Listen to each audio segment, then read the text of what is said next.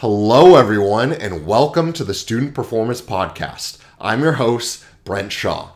The pandemic has highlighted that being a student has a whole lot more to do than just studying. Many of us have felt isolated, unfulfilled, and burnt out. It begs the question, what good are straight A's if you aren't able to enjoy the fruits of your labor? That's why in these episodes, we are going to dive deep into the science of concepts you never knew has such a big impact on your well-being as a student.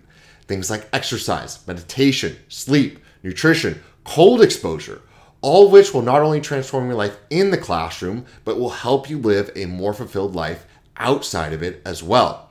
There's so many podcasts and educational programs out there that give you information, but don't give you the actual steps to implement it into your lives. Whether you're a high school student, in college, graduate school, or maybe you aren't even in school at all, but identify yourself as a student for life.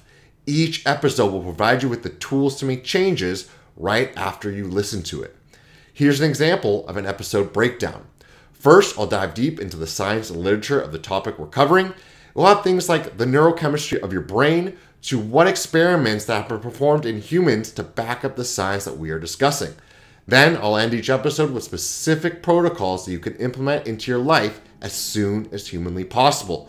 I've also been lucky enough to be connected with world leaders that I'll be interviewing so you can hear the information straight from the horse's mouth. If you're looking for a quick fix that will transform your life as a student in an instant, you came to the wrong podcast because we're here to make lasting change. And with that comes hard work and discipline. I'm here to give you the principles and actions to change, but you still got to do the work, especially when you're not feeling like it.